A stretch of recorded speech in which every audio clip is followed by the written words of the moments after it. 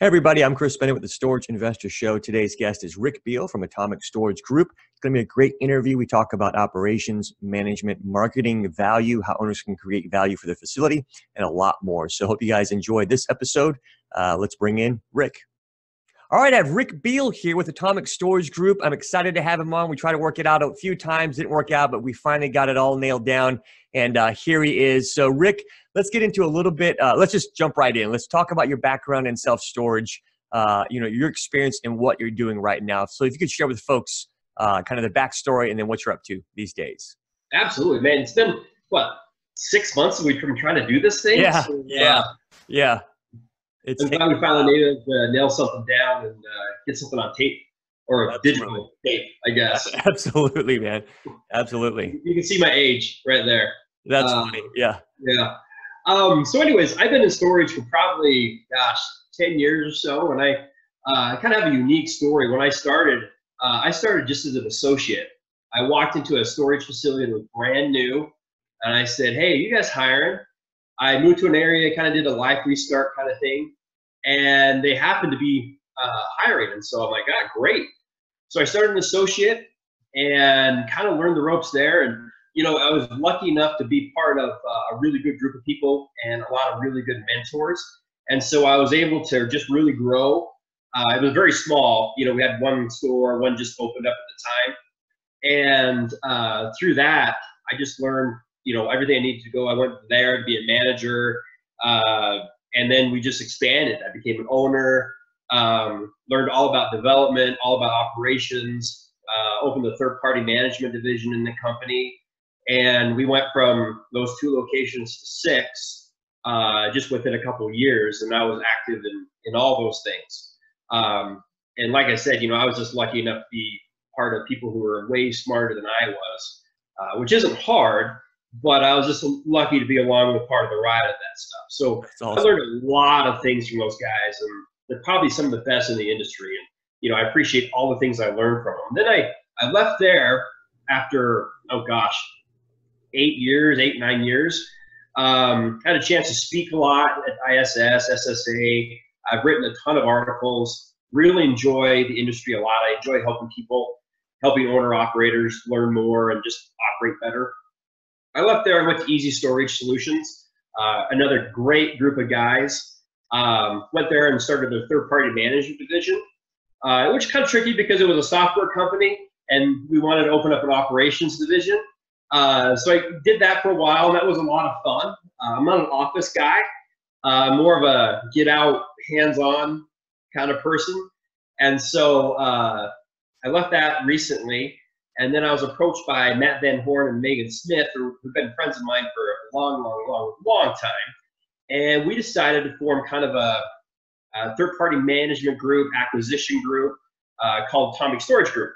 And so we formed that probably about 2 months ago. And right now we just added another site in Maryland. I'm heading up to Maryland next week to kind of get everything going with that. And that's kind of what we do now. And so that's how my storage life has developed, and that's kind of where I've come from. Okay, so in the Atomic Storage Group stuff, you guys do consulting, feasibility studies. Talk about that for just a couple of minutes. What is that exactly? Absolutely. So, my expertise is more on the operations stuff, more on the employees management, revenue management, operations stuff. That's my bread and butter.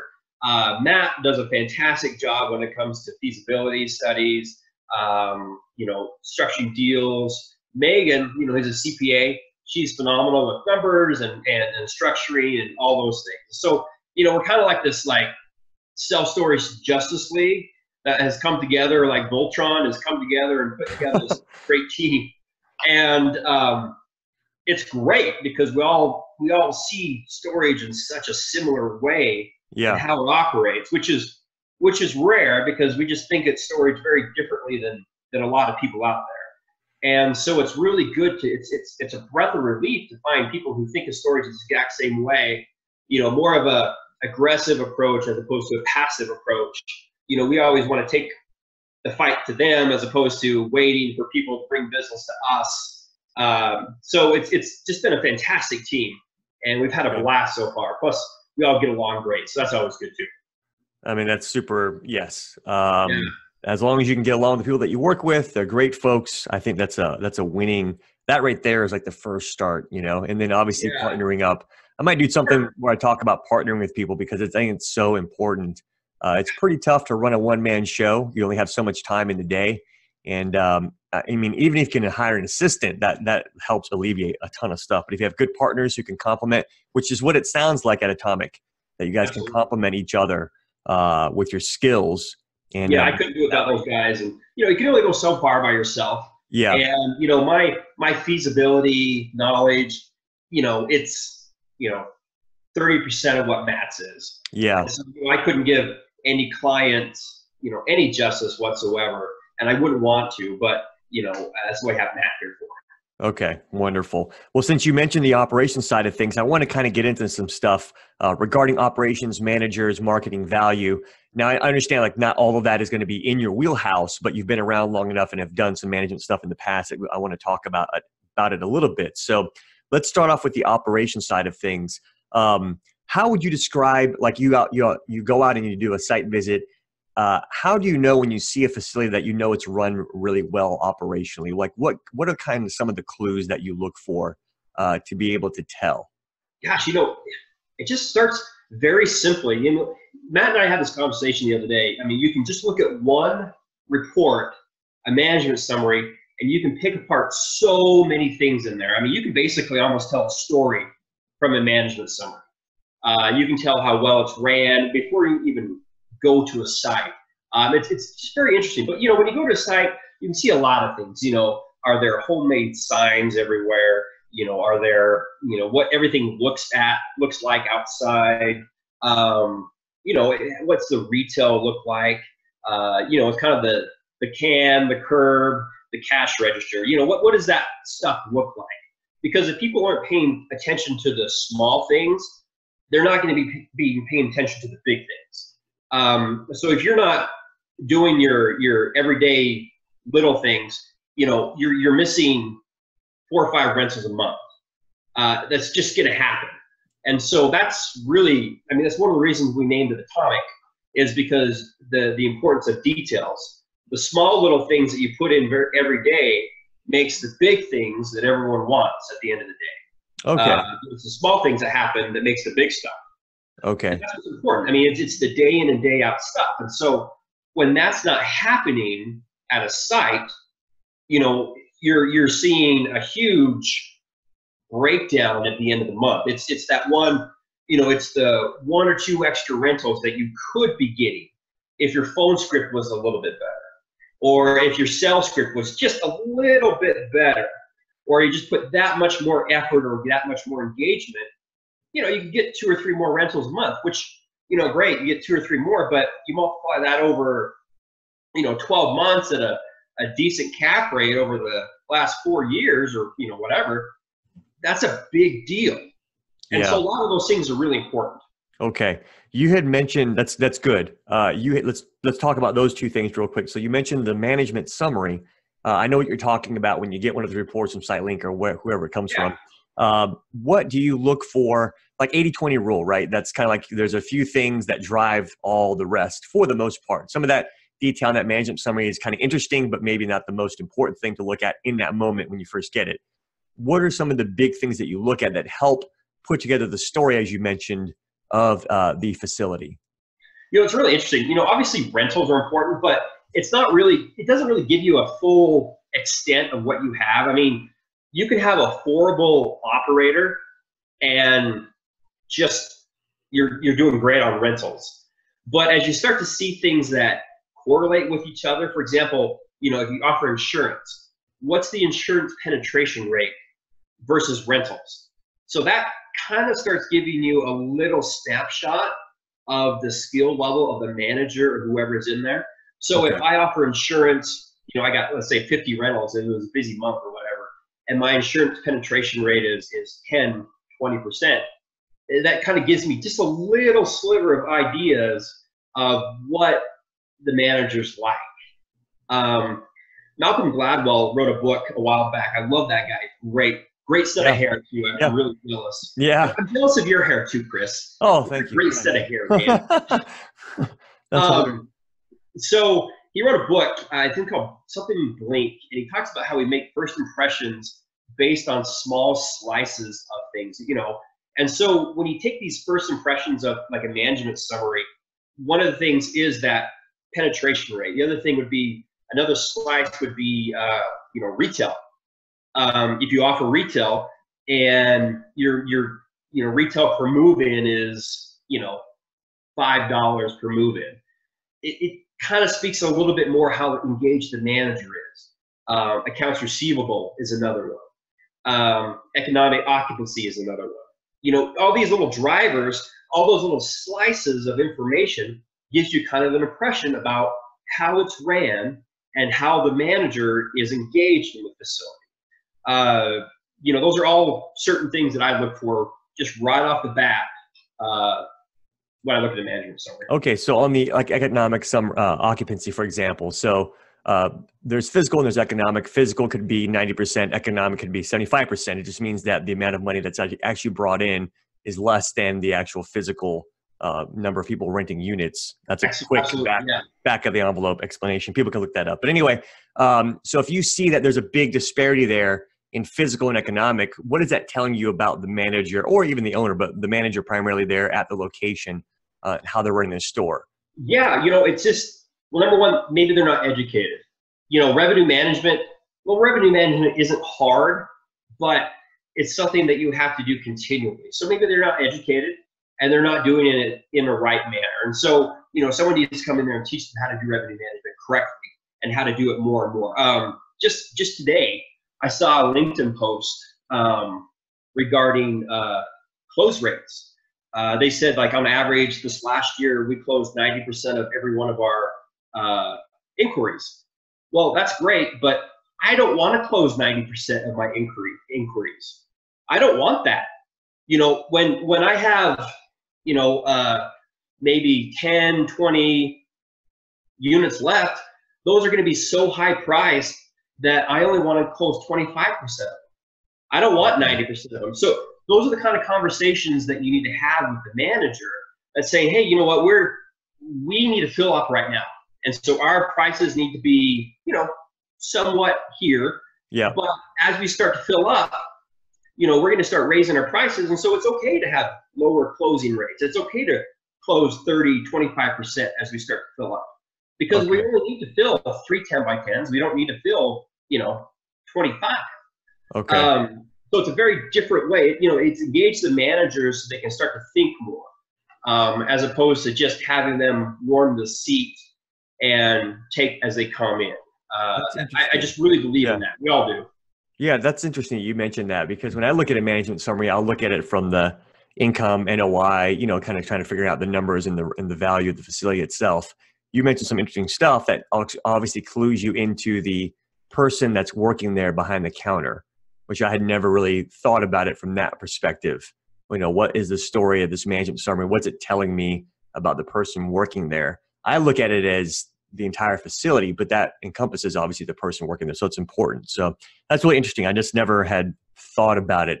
I guess the light bulb never really went on in that clear way. So I appreciate that answer. It's kind of a different way of looking. It's just kind of, again, one of those small slices as you start to pick apart issues, possibilities of a facility. Yeah, that's very good. You mentioned some of the small things, and that was one of the questions that I had. What are some things, now we can't get into an exhaustive list, but what are some things that are important that need to be done daily, weekly, and monthly to have an efficiently run a facility from an operations perspective? Does the owner need to look at the reports every day or once a week or once, how do you guys view that? What are some of those things that needing to do consistently to have a good facility? Yeah, I have a very, I think I have a very more a trusting idea of what people should use. I know some people say, managers do X, Y, Z, and that's it. That's all they should do. Mm-hmm. I encourage managers, and I want my managers to think better. If I wanted people who didn't, I would just hire, a call center and a kiosk to do all my work. Mm-hmm. I want my business to change. I want how I do business to be different a year from now. So I want people to find different ways to do things and to bring them to our business and to incorporate them. And so, other than the normal things we all know, we need to be looking at reports. We need to be looking at our closing rates. That's huge for me because you need to be tracking those things. If you're not tracking those things, how in the heck are you going to figure that out? One of the things on Family Guy, when Peter says, what grinds my gears? This is like my thing. What really grinds my gears is when, I ask operators and managers, how was your rentals this last week? Oh, it's pretty good. Or I feel this, or, I have an idea. No, I'm not going to make business decisions based on a hunch or my gut feeling because, I could have had Chinese food the night before. So, I want my ideas and I want my decisions based on clear, measurable data. And so that has to be done by the manager. Like every single contact, every single email, everything needs to be tracked, period. Okay. No ifs and buts. That's kind of our religion too. Okay, so tracking everything that comes in, every inquiry, so that you can see your close rate. It's almost like building that funnel. How many people do we reach via marketing? And then how do we, when they do contact us, what happens after that? Absolutely. And then what do we do? If you do that, you're ahead of 80% of the facilities out there. Let alone if you follow up on it. Let alone if you can track, how many people came in because of a web promotion we did. Mm-hmm. Or something else. I mean, as you start to peel back the onion a little bit, there's so many great things that you can drive out of this data that you can decide where you're going to put your marketing dollars at, where you need to put staffing at, where you can build a new store. If you're starting to get all these inquiries about storage and you're filling up, and you're still getting inquiries about storage, well, hey, that's great data. Yeah. That's data for you that no one else has. And so then you can start figuring, okay, so we're getting this much demand for storage. That means in this marketplace, they need more storage. So we need to consider where these people are coming and consider putting another location here. Mm-hmm. So all these things come from your managers tracking this stuff every day. And if you don't have that, what do you got? Your hunch? Yeah, no, I'm not going to plop down an $8 million building based on a hunch. That's very good, man. That's very good. When you let's switch gears real quick to managers for a second. When you again, if this isn't completely in the wheelhouse, that's okay. But I want to just talk about it for a quick second. When you guys are looking for a manager or a manager to fill that role, how do you find these folks? Like, what kind of gives you an indication that someone might make a good manager, given that, they may not work out well in the end, but still on the front end, what do you kind of look for in a potential manager for a site? Yeah. So there's 5 things: their motivation, their work style, how they work, their initiation, how they initiate things, their collaboration, do they work well with others, and what are their thought processes. That's the 5 things I want in a manager. That's what I want. And so those type of people are the people who are going to bring their A games. They're going to be motivated. They're going to take initiative. If they see something, they're going to do it. They're not just going to let it happen. Once they get educated about what's happening in the industry, once they get the knowledge, they're going to bring the information to you. Say, hey, you know what? I've noticed that our 10 by 10s have been closing really well. So I think we should raise the prices on this stuff. That's the initiative that you have. And that's the thought process. So that's the 5 most important things I think you need to look for in the manager. Interesting. Okay. I've heard before that people will say, you can find good folks like that working in retail or hotels or whatever. Is that kind of the general way that folks are found? Or do you do like online ads, or how do you kind of find these people? Hiring for storage is ridiculous because no one wants to work in storage because it has such a bad connotation with it. You think of Martha, who's the old lady who smokes from her trachea and has a little poodle and the shag carpet in there. That's kind of the idea people have with storage. Right. Right? And so when you put the ad on the newspaper, or not newspaper, oh my gosh. When you put the ad online, censor that out. Just bleep it. People will think I swear, but just bleep it. Ow. When you put the ad online and you put we're a such and such company and we're looking for great people and all these things to be part of our storage, people see that and they're just bored. And so, I've always really played with the ads a lot. And so it's really interesting. So I've tried testing ads, like an A test and B test. So I tried the more traditional ads, more of, we're a great facility. We're looking for people who do this, this, and this. And my success rate has just not been great. Mm-hmm. So then I decided to do a funner ad. And so I put something to the effect of, storage, right? Who wants to work here? Let me tell you why. These are the people who we're looking for. We're looking for people who want to fail and learn from their success. We're looking for people who want to try. We're looking for people who are grown-ups who want to, do stuff like that. More of a people-oriented ad as opposed to a job-oriented ad. And, kind of made it funny a little bit and stuff like that. Yeah. And when I swapped it and made it oriented toward the person as opposed to the job, my candidates just boom, right up. I mean, I got higher candidates, higher quality candidates. Every market that I've done this in, higher quality candidates. Just more longevity. They've all worked out better. They all fit my 5 criteria. Yeah. Or been able to train them to get there every single time. That's great, man. That's I try to recruit. It's hard because, people either, number one, think you're kind of a creeper and try to hit on them. Yeah. So I bring my wife with me or my daughter and say, hey, I'm not trying to hit on you. But, people have a job. And then, usually when you're trying to hire, you're hiring because you need to right now. Yeah. As opposed to, a month from now. And so, that's tough. Yeah. And so I just really like changing the ad to focus on the person as opposed to the job. I like that, man. That's really Very good. interesting when you try to do that. It's a different psychological, you're playing mind tricks on people, like Jedi mind tricks. Exactly, right? That's it, man. Mess with people's minds. Like, I can do that. Yeah. I'm an adult. I'm an adult. I can do that. I can say my name. That's right, man. I'll take that job. Forget about it. Awesome. Okay, so did you do the presentation at ISS on managers and how they can like get into the ownership type role or something like that? Was that you, or I saw somewhere something that you had talked about that? Is that true or false? Maybe. Okay. I thought I read something somewhere, but maybe. Well, let's talk about it for a second. Do you ever have managers that they look around, they're one of those folks that take initiative, they realize that kind of the light bulb comes on one day and says, what, this is actually a great business. How can I get a piece of the pie and not just be an employee?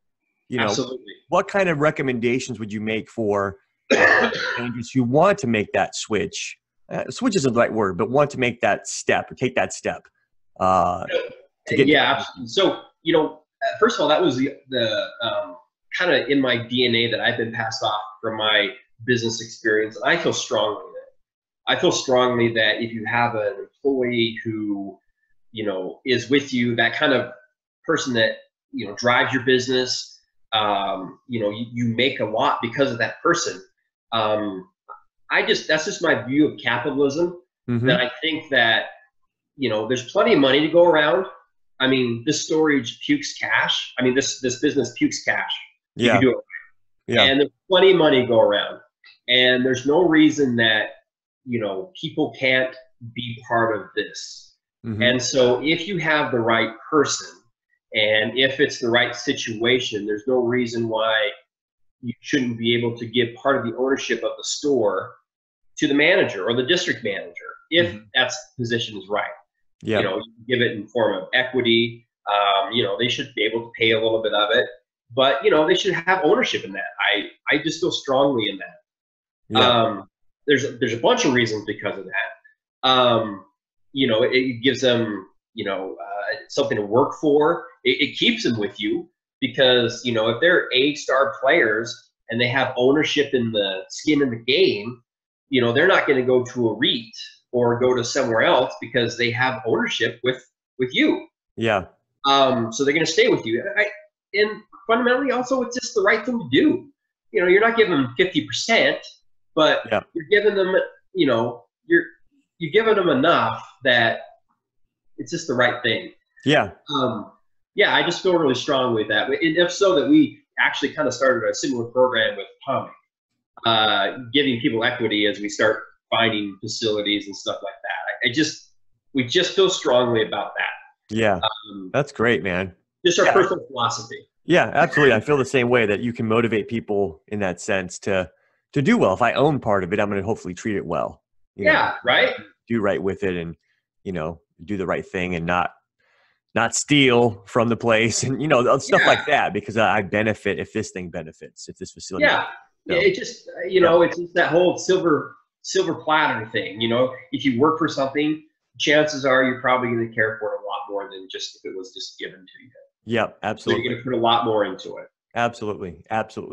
Yeah. Let's switch gears real quick to marketing.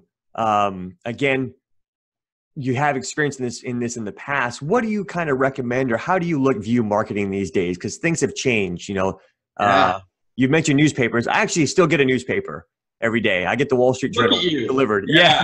I have a subscription that's online. I take the newspaper and throw it in the trash. Right. It's the only way you can get it. You have to get the actual thing. It is kind of fun to get it on Saturdays because it's a little thicker and it has like other stuff in there. But total distraction. Sorry. What do you recommend as like good ways, at least, to get the most bang for your buck in terms of marketing dollars? I've looked at everything from point A to point B when it comes to marketing, even down to I even for a second I even looked at television ads, which are obviously ridiculously ineffective if you're in a large marketplace. But these were ads that played locally, like on Hulu or like on a Roku or something like that, because I just wanted to learn what was out there. I think that's a lot. Also, just to be educated. Yeah. But when it comes to marketing, I think the first rule is you got to measure your marketing. So if you do a mailer, which might be fantastic, what's the results of it? Always, is the juice worth the squeeze? I know there's a period where you just need to kind of build your brand and build awareness and stuff like that. But we're in a business where it's a very need-oriented business. You may not need us on Thursday, but you might need us on Monday. And so, is a mailer the best thing? I've done mailers before. But the point is, you need to track the success of the mailer. You need to track the success of a SEO campaign. That's the key things. But over a period of time, you start to see a lot of consistent data, oversights that I've done, everything like this. We typically, on average, in our sites, we got 5 or 6 referrals a month. After over a couple years, 5 or 6 referrals. I mean, that's a pretty big deal. Yeah. So we made sure that was dealt with properly.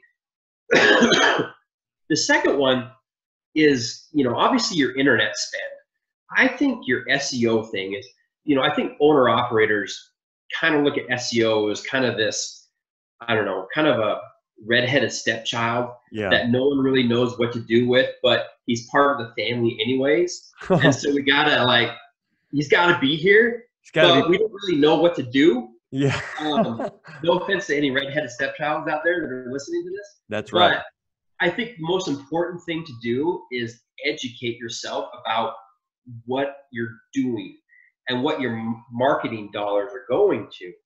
I'm not saying that any of the companies are unethical or anything like that. I know all the guys in the industry, all the SEO companies, they're great companies, but it's really important to understand what and how to ask questions. There's a lot of great resources out there. I actually went back to school and took 2 or 3 classes on digital marketing just so I could learn what questions to ask.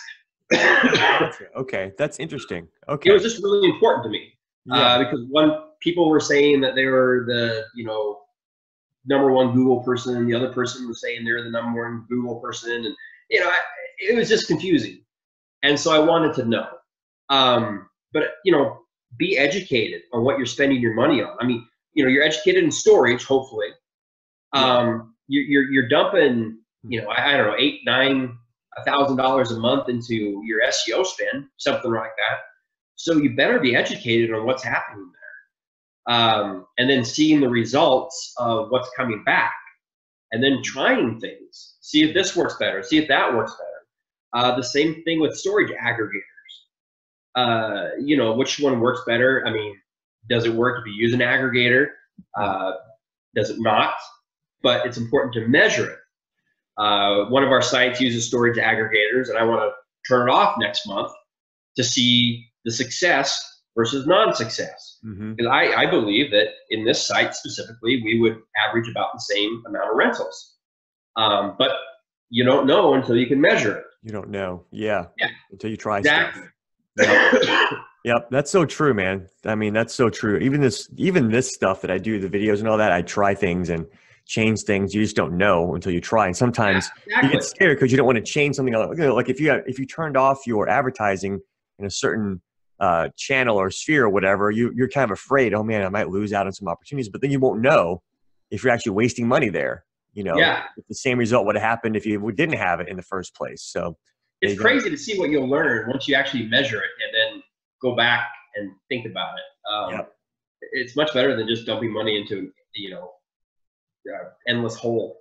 Yep, it's true. I know some people who just swear by aggregators. They don't try anything else, and like it works for them. And then other folks who do other things as well, and it seems to work for them too. So sometimes you just don't know what you like or what you want to do, how much time in the day you want to spend. And then a lot of times it also depends on your market.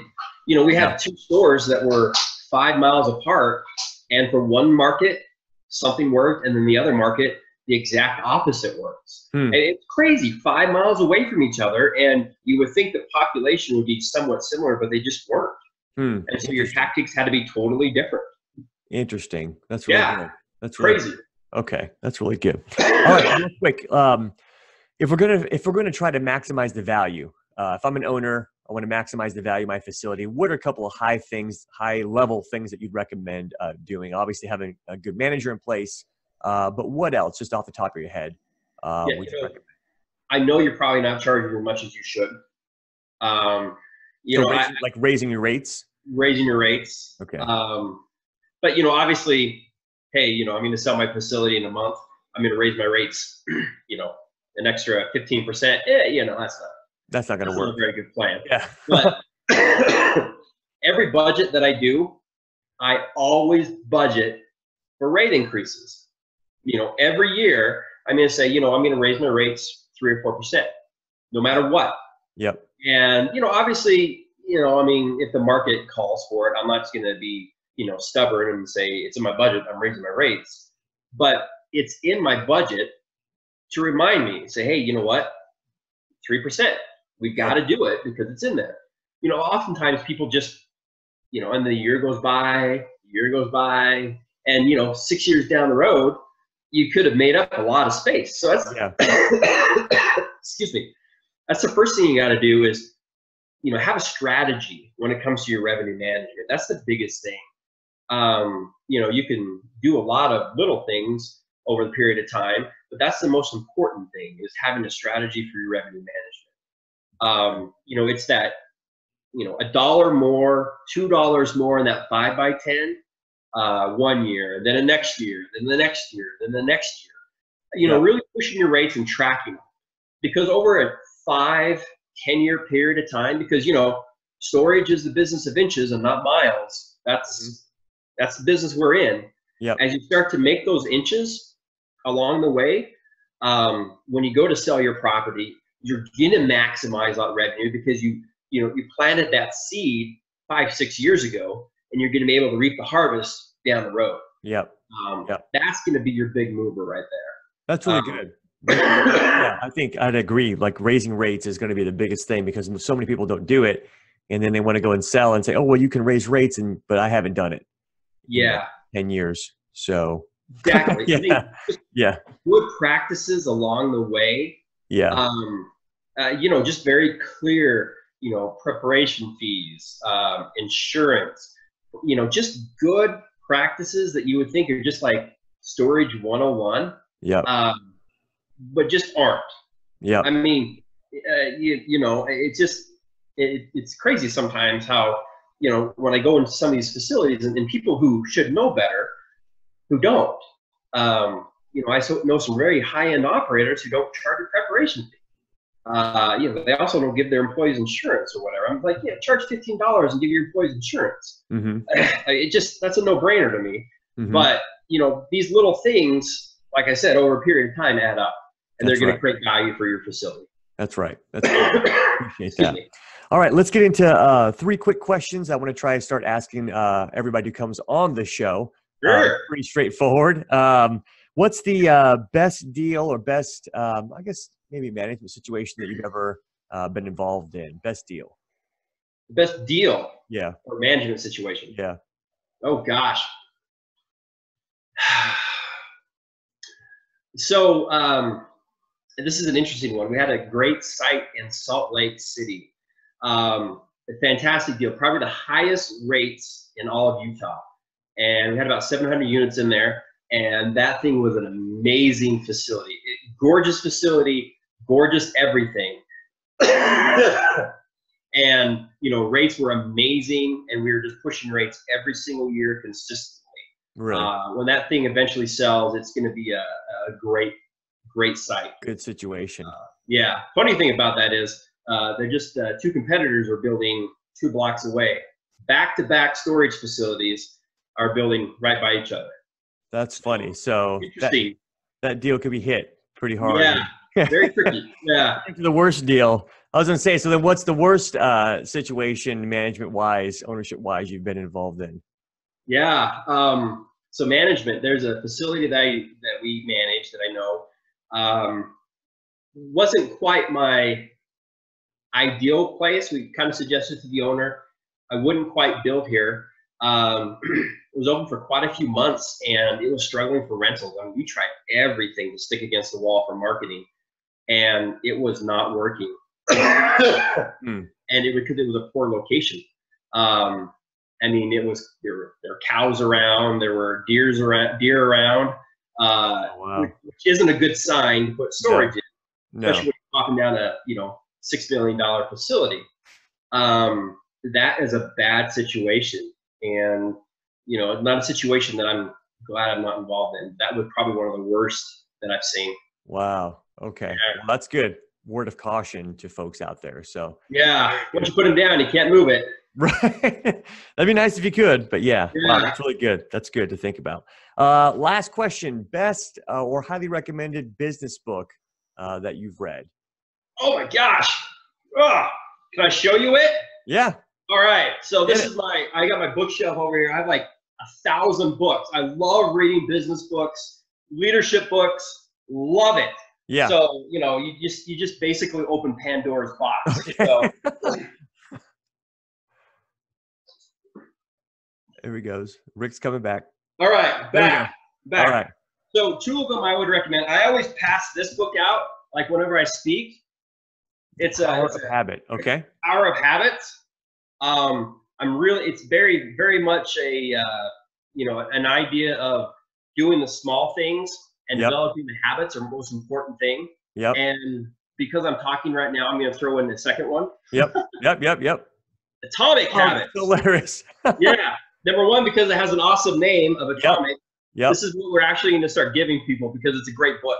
Okay. And the main idea of Atomic Habits is just those, again, those very small things that you do every day are going to pay off dividends at the end of the time. And it's forming those habits. And the biggest thing that I take away from this, if you want to make things easier, reduce the friction. So make your life easier. Yep. To form those habits. That's favorite great, books right there. Hold them up again real quick. I want to see the author. All right. Yeah, absolutely. I didn't see the authors. Oh, glare. Okay. A little bit higher. There we go. There we go. Okay, James Clear. There we go. James Clear. Yep. Atomic Habits. Atomic Fantastic Habits. book. And then Highly recommend it. And then Charles, I can't really pronounce his last name. Duhigg. Duhigg. Yeah. Duhigg. Awesome. Sorry, Charles. Charles. If we slaughtered your name. Sorry. We love you. Wrote a good book. Call me, Charles, and we'll talk about your last name.